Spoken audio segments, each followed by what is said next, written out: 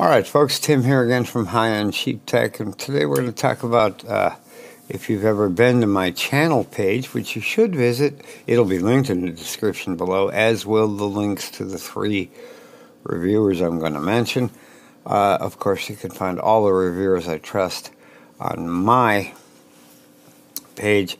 This one is about the reviewer of the year and who the 3 top guys in the running are right now. And they are, well, we'll get to them in a second, and I'll tell you why they're at the top of the list. Let's do that right after the intro.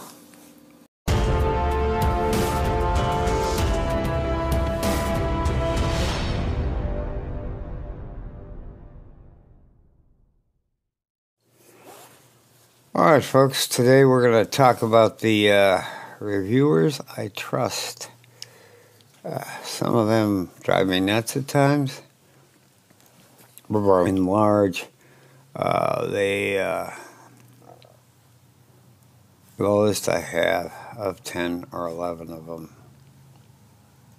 is enough to kill 2 hours a day watching all their videos. I watch every single one of their videos. But I do not give up my Reviewer of the Year award to just anyone. But I am giving it out again this year. And I can tell you the top 3 reviewers in my estimation. Now, that's only my estimation. Make sure to check the description below. So in no particular order, they are c.Butler, Mr. J. Williams, and my Project 13. These guys do top-notch videos. And you may ask why these guys are at the top of the list. Because they test out cases. Far too many reviewers, they unbox it and go, oh, it came with a TPU case. You don't need that. They fall in love with the back of the phone and the prettiness of it.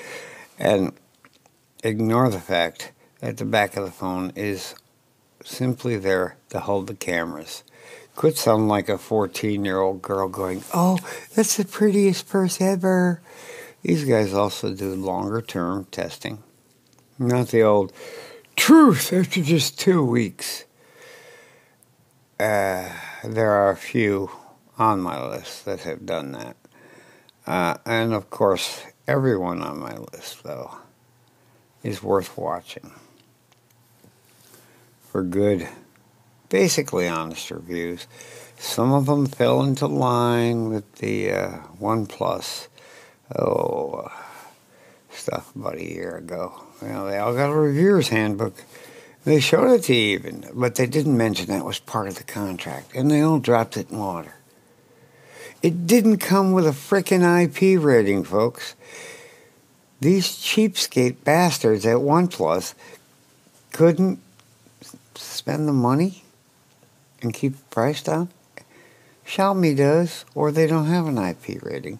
And if you're dumb enough to drop your phone in water, well, then maybe you ain't so bright.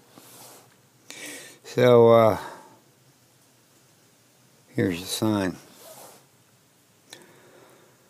If you found any of this the least bit informative, remember, I'm going to link, if you go to my channel page, which I'll link in the description below, but all you got to do is click the high-end sheep tech thing below the video, and it'll take you, and you'll see the channel page if you're on in portrait mode and can see stuff, reviewers I trust list. You might have to renew that because you can only show 10 on there.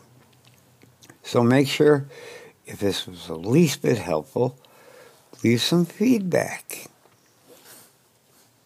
Like the video,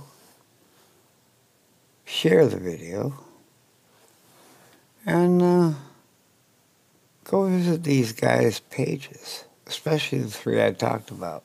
They'll be linked in the description below.